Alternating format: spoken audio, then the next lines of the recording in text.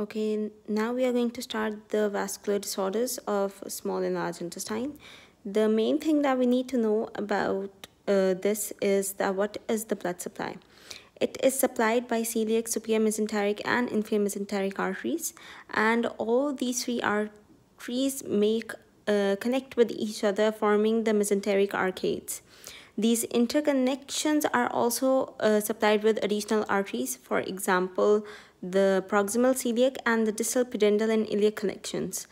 Okay, so the main thing that we need to know before we start the diseases is that if there is ischemia due to obstruction of one artery, so because of all these arcades and connections, the bowel will tolerate the progressive loss of this blood loss.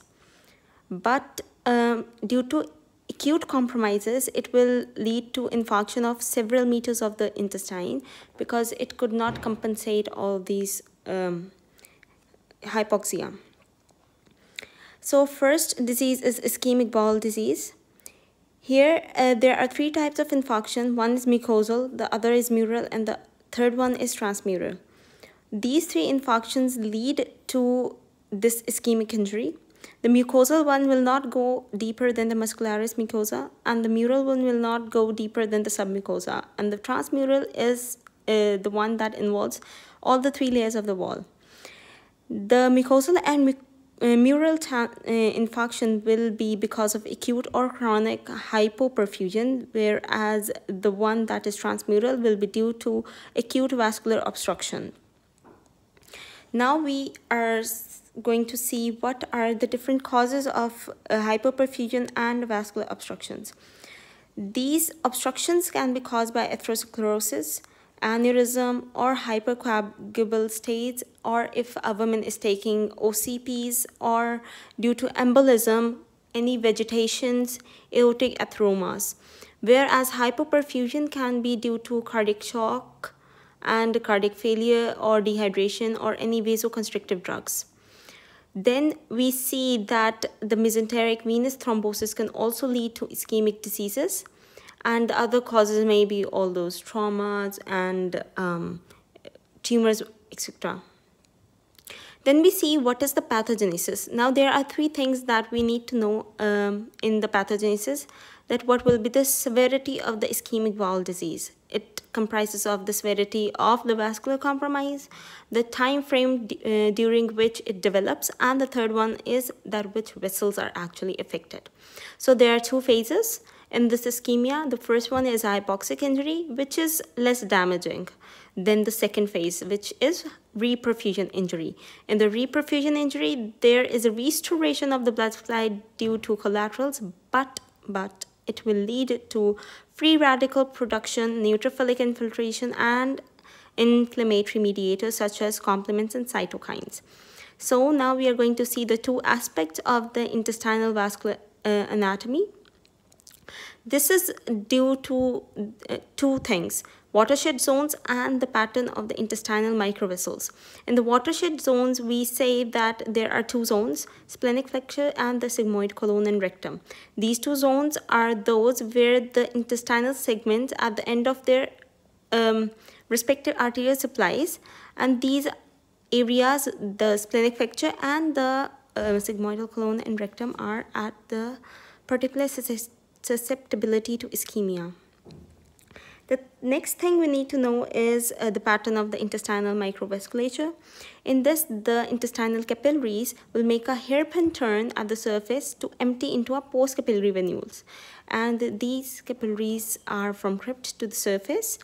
And whenever the surface atrophy occurs or necrosis or sloughing occurs, there will be ischemic bowel disease. The morphology is that there will be this injury can occur from all the way from the stomach to the anus. There is no specific zone, but the involvement will be segmental or patchy. There will be ulceration, there will be hemorrhage, there will be edema, and the blood will that is tinging the mucus or its blood itself will accumulate in the lumen. Next, the muscularis propria will have coagulative necrosis. There may be serositis and perforations. The crypts may be hyperproliferating due to the immune responses. The neutrophils will not come initially, but they will come in the stage of reperfusion. Then if the ischemia is getting chronic, it will lead to fibrous scarring and stricture formation, and there may be formation of the pseudomembrane due to bacterial superinfection. The clinical features will include that there will be nausea, vomiting, diarrhea, and melanotic stool, and it may be associated with the cardiac and vascular diseases. And main things that we need to remember are that the peristaltic sounds will diminish or disappear on auscultation, and the muscular spasms create board-like rigidity of the abdominal wall. The differential diagnosis can be of acute appendicitis, perforated ulcers, and acute cholecystitis, and it may also lead to sepsis, which will cause mortality rate to exceed to 50%. The progression of the ischemic enteritis will depend on many things, such as mucosal and mural infarctions. The transmural ones are more dangerous. The chronic ischemia, that there will be episodes of bloody diarrhea interspersed with periods of healing.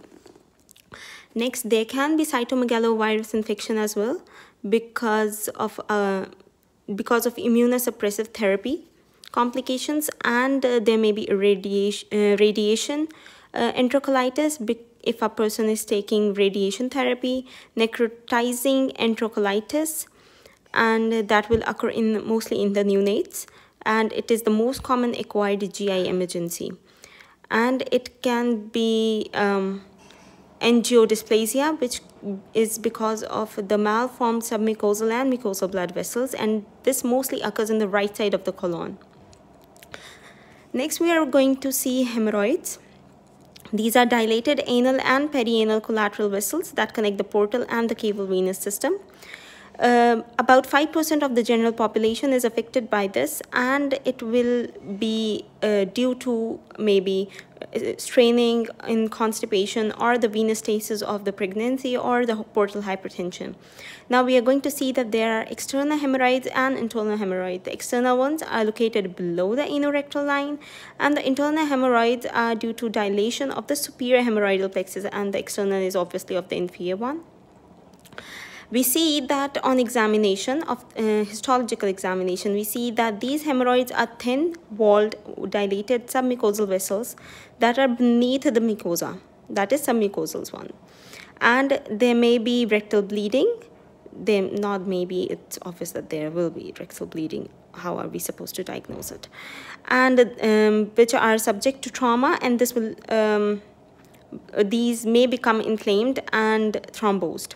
Hemorrhoids often manifest with pain, rectal bleeding, that is bright red stool, and the treatment will include rubber band ligation, infrared coagulation, sclerotherapy, and in some cases that are very severe, it has to be surgically removed by hemorrhoidectomy.